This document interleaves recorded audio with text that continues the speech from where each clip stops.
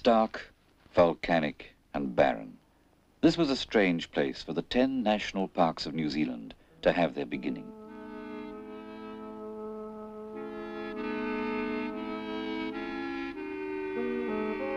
A 100 years ago, Mount Tongariro was a region held in awe by the Maori tribes living round it, and they dreaded its violation almost as much as its legendary wrath and its brooding physical presence. Fear that his people would inevitably have to sell their sacred land to Europeans persuaded the paramount chief, Taheuheu, to give Tongariro, and the 2 active volcanoes near it, to the Crown in 1887, and so preserve it as a gift forever from me and my people.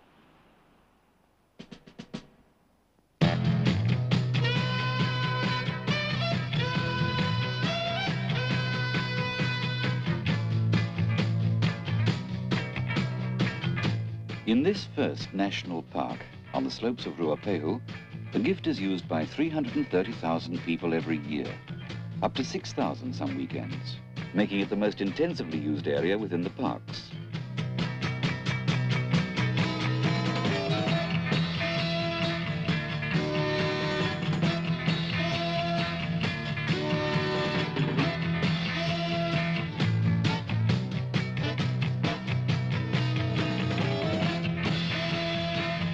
More than 40 ski clubs have their own lodges on the mount.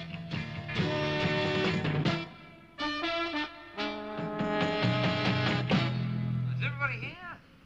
Throughout the national parks, rangers are always glad to help people towards a greater appreciation of their park's particular attractions.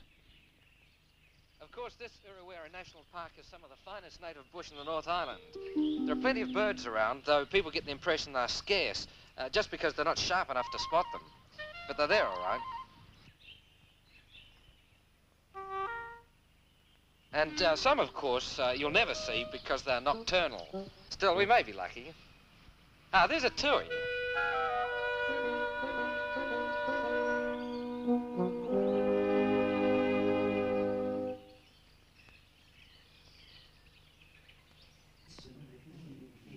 Each park has a visitor centre, focus of help and information.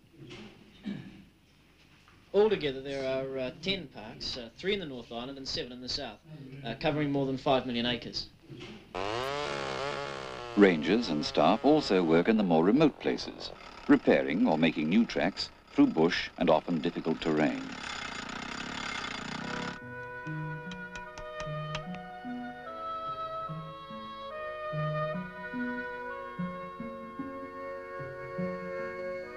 The whole purpose of national parks is to hold the delicate balance of protecting the land while giving people the freest possible use of it. In opening up such country, there's always the risk of destroying the natural beauties of the land forever. And this has made New Zealanders increasingly determined to protect it, both now and for the future.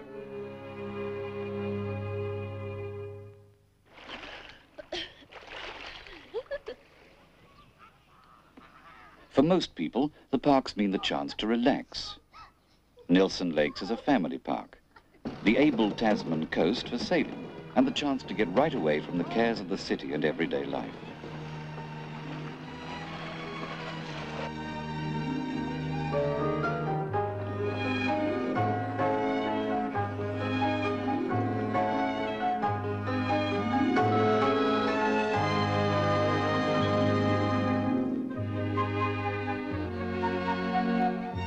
Able Tasman Park, with its beaches and islands, has only one road in.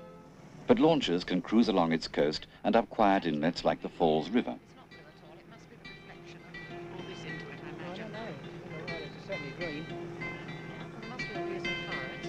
Reflecting all the birds. I think so, because not the reflection of the sky when you did it up as a deep turquoise.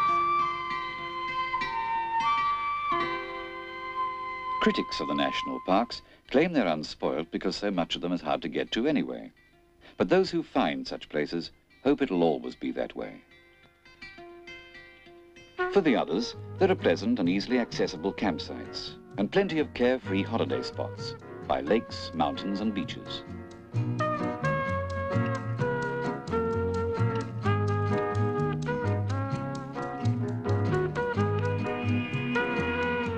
motor camp at Waikaremoana is another popular place.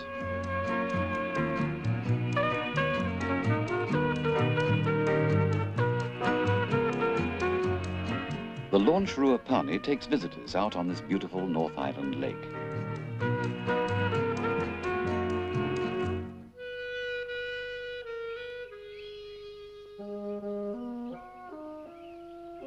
Round it are the bush-covered ranges of the Uraweras, which have changed little since the Maoris first came to them.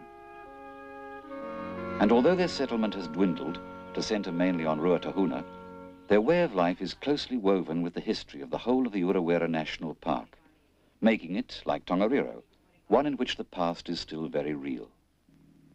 This land was once their stronghold against other tribes and against the Europeans in battles little more than 100 years ago. And the great forests that protected them then give them their living now, on land they still own near the boundaries of the park.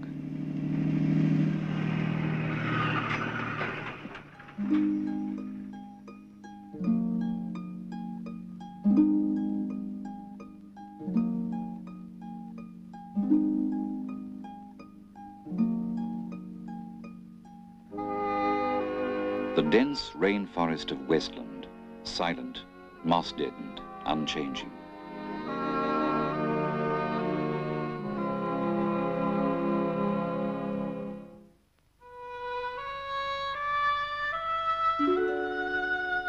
From sea level, this park rises to more than 11,000 feet. Its great glaciers, the Fox and the Franz Josef, attract thousands of overseas visitors and tourists. Nowhere else are there rivers of ice like these, moving down at a rate of 5 feet a day to finally melt away well below the bushline.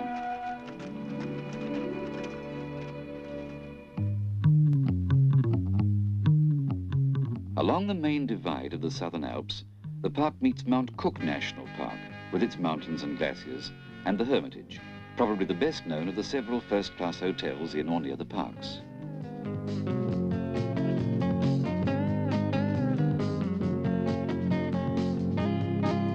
From both the Hermitage and Westland, scenic flights take tourists and sightseers who may never have stood on snow before to high snowfields and the heads of the glaciers.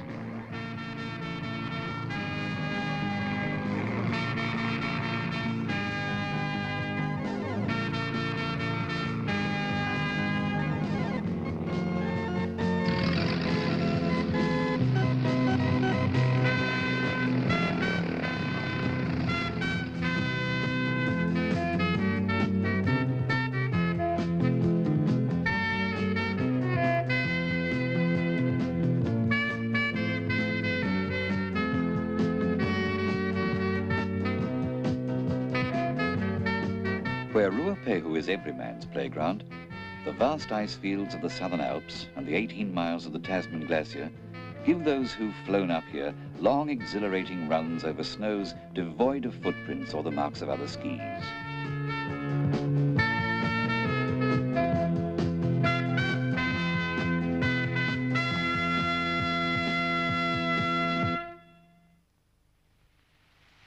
Mount Cook has rare flowers like the mountain lily, and certain areas of the parks have been set aside for scientific research and study, with great care being taken to preserve both the flora and fauna in their natural state.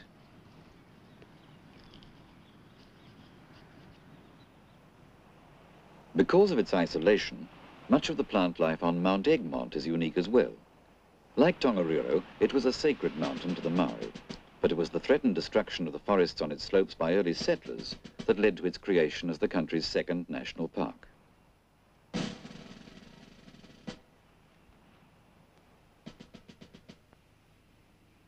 Today, these great outcrops of igneous rock and lava flows are of special interest to geologists, who believe Mount Egmont may have been active as recently as 300 years ago. And it's been possible, by careful study, to get some clues on its past and its likely future by dating the dark ash layers in the lonely swamp on its flank.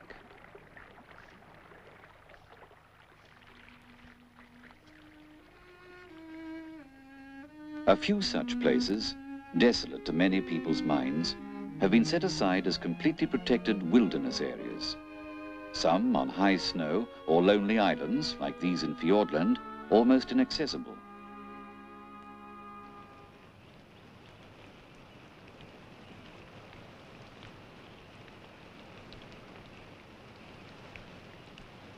Fiordland is the largest of the parks, remote, a vast region of mountains, rivers, bush and lakes.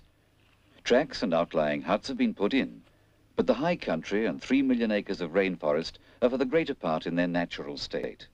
Country for trampers, hunters and climbers. Rain feeds the forest,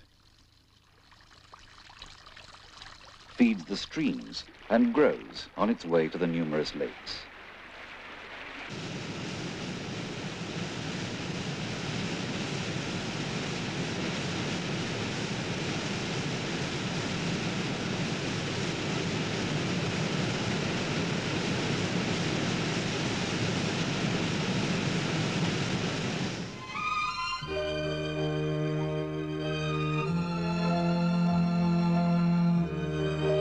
Fiordland is one of the world's largest national parks.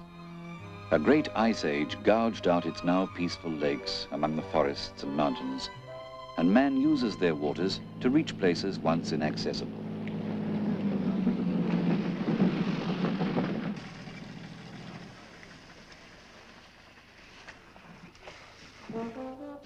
The townships of Manapuri and Teanau are just outside the boundary of the park. Teanau, the starting point for most tourists and overseas visitors, who may have come to tramp the world-famous Milford Track, hunt or fish for trout, things worth coming halfway round the world for.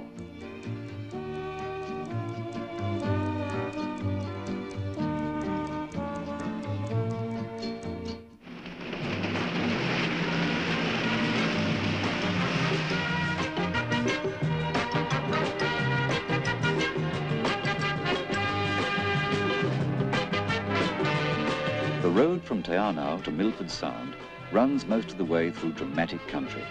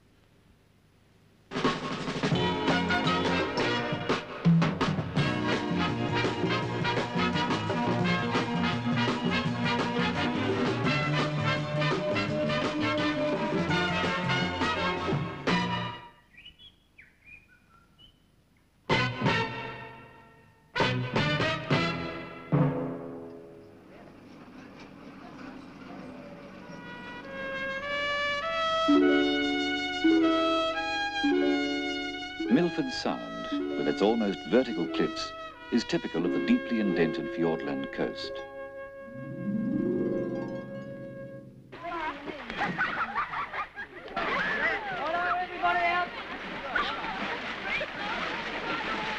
School children get the chance to gain an appreciation of the national parks at Rotoiti Youth Lodge in Nelson Lakes, on courses under park rangers and resident teachers.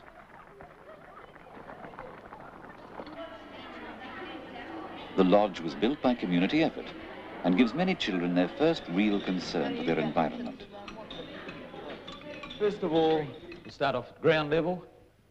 Bird that lives on the ground round a beech tree. Be feeding on the ground round the beech tree. Jenny? Bush robins? Bush robins, yes.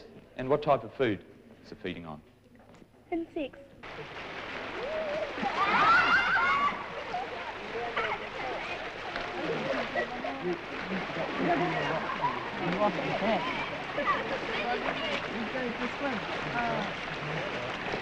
From the practical side of the course, the children are introduced to the pleasures of tramping and bushcraft, and more rugged sports which may follow.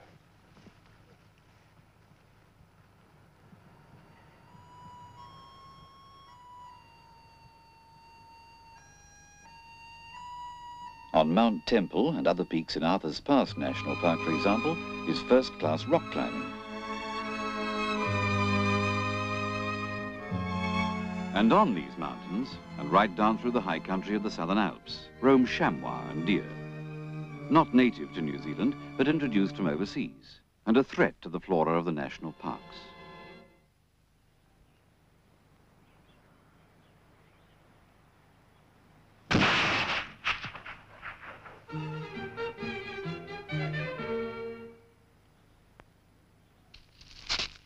Today, the national parks cover a 13th of the whole country.